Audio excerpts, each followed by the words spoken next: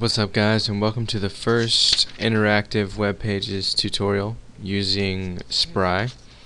By now, if you've been watching my tutorials, you're probably getting familiar with Spry, and you've noticed that it does a lot of sophisticated programming for you. What Spry is it's a technology that was developed by Adobe, and it's been distributed freely. Actually, you can go to the Adobe Labs website at labs.adobe.com/technologies/Spry to read more about it. But it's officially called the Spry Framework for Ajax, and it's a collection of JavaScript programs that you, as a web developer or a web designer, you can offer sophisticated control of a web page to your visitors through widgets, effects, and datasets. And basically, what we're going to start looking at in this next group, or this next series of tutorials, is what else that Spry has to offer us as web designers. So in this first tutorial, we're going to go over what are called tabbed panels. And I guess the best way to describe a tabbed panel is basically a web page or a panel that has different tabs at the top that you can move in and out of without actually leaving the web page. So it's all in the one specific HTML document. And so let's get started in creating some tabbed panels. To get started, all we need to do is go over here. I changed my not forms. It's not forms anymore. It's actually Spry. So we can see all of the different Spry elements that are inside Dreamweaver. So the first thing we're going to do is click on Spry tabbed panels, and you can see that it just imported a fair amount of code.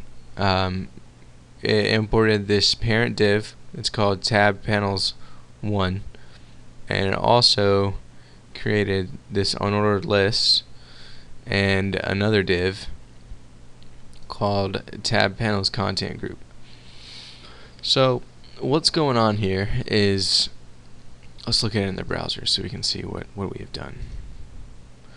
We have created two tabs that each have content inside of them, and you can see that there's that blue color there because I was just messing with it before I started this tutorial and changing a few of the colors. And so now that we've created our tabs, I'm going to show you how to customize them, how to edit them, and make them look a bit more stylish or a bit more customized. So let's go over here and look inside of our CSS styles and make sure that all is selected. And you can see that you can scroll through each individual style, and you can see this is where the color of the text came from. I'm going to go ahead and change that back to black. Save that. I'm going to run that again. Make sure that there we go. See, you can see now that that text is black.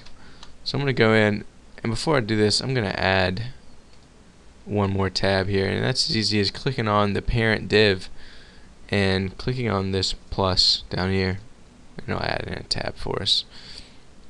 And you can see that it added it in the middle of tab 1 and tab 2.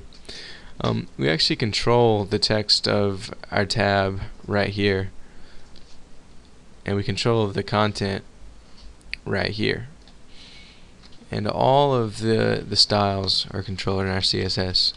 So you can see that with a little tiny bit of code, not including the CSS, that this is a pretty powerful little tool that is very user-friendly inside of Dreamweaver. It's as easy as just clicking on our Spry tab panels and adding a few panels and then changing the content to whatever you want to change it to. And that is basically how you define and create some tabbed panels. I'm not going to go into detail on what we can change here. We've already gone through a lot of the CSS styles in the past tutorials.